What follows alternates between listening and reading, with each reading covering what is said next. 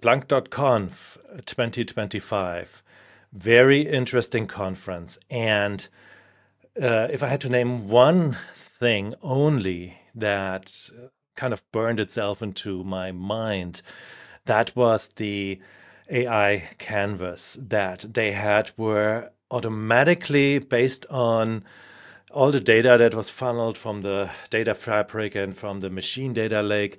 And basically, you could just ask it a question and it would build you a dashboard. So, this whole death by dashboard thing, basically a thing of the past, because now it knows who you are, what situations you're in, and what you've just asked. And then it will basically give you all the metrics and an overview of what's going on relevant to your current situation.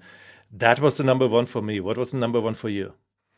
So that is really interesting. And I'll just say that's the same Canvas technology that Cisco announced with their Agentic Ops solution at Cisco Live US this summer. Yeah. So probably the big takeaway for me, I would tell you the number one thing was just Cisco showing up and being so supportive and sort of Mhm. really, empowering of Splunk, bringing technology to the table, Yeah. presenting in a way that is essentially preserving the original Splunk mission and culture. So Yeah. everyone's kind of worried when these acquisitions happen because sometimes it's just, okay, now you're part of the big company now and we're going to go our way. That's totally not what happened. Cisco showed up, G2 Patel showed up the opening keynote and basically said one of our key objectives is to not screw this up. And Yes. so they did that. I Um, remember that. Canvas is a great example of that. I mean, for me, the other big thing is, of course, since I cover networking, enterprise networking, um, just all of the strategy around bringing network data into the Splunk fold more fully, because it's always been something that's been done Gene data. as corner case, and there's been value observed. It just hasn't really been developed because everyone's focused on the core Splunk use cases, which have been around logs and a lot about security. But bringing machine data in. So maybe I'll tee up the next one for you, which is the Cisco Data Fabric and the machine data lake. That was pretty impressive to me. What did you think of that? Yes, the machine data, it's something that came almost out of left field. There's data that gets collected anyway on all of the Cisco network devices that you have floating around there. And then it gets also locally processed to basically not have to dump all of this data into one central point, but it basically gets processed where the processing is cheap, right? On the devices, they have that processing power anyway. And then the question of what does it do when you actually train an LLM with that data? So they called it, oh, they want to have like a ChatGPT that speaks machine learning. Obviously, it has nothing to do with ChatGPT and OpenAI, just an LLM that is able to talk to machine data, not machine learning, to machine data. So basically, time Yeah. series data. And interesting part about time series data is it just gets dumped by all of those different devices, petabytes a day for a large company. And there is so much potentially in there, right? I don't think we know how much there is in there because it's just so much data. They record everything, they record the temperature, they record power peaks, they record throughput issues, all kinds of things. And Oh, yeah. what happens if you train an LLM there and then you talk in natural language to that LLM? And can you ask it, where do you see the problems next quarter before Black Friday?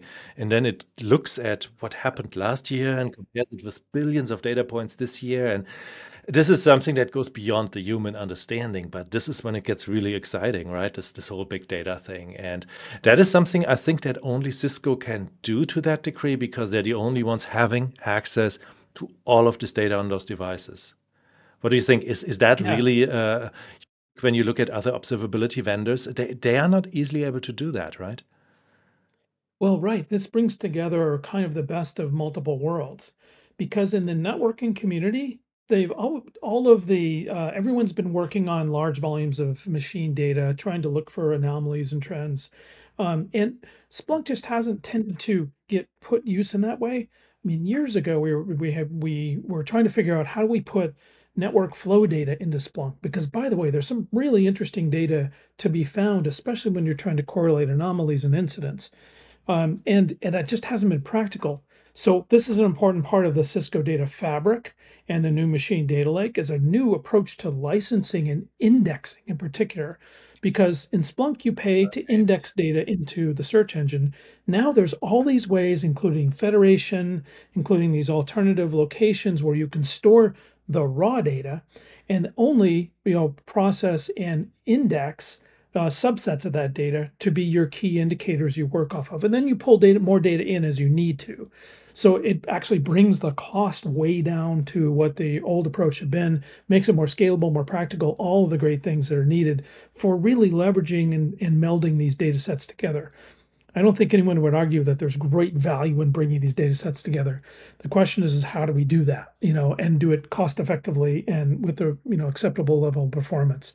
So really exciting. I think Splunk, as part of Cisco, has a chance now, and really they charted a path on how they're going to address and solve that problem. Think they really look like they are doing more than just not screw up Splunk, and Yeah, that yeah, is that's more than a lot of people expected. And yeah, really leveraging both the strengths of both companies together. And I think that's the biggest compliment you can make after such a massive yeah. acquisition.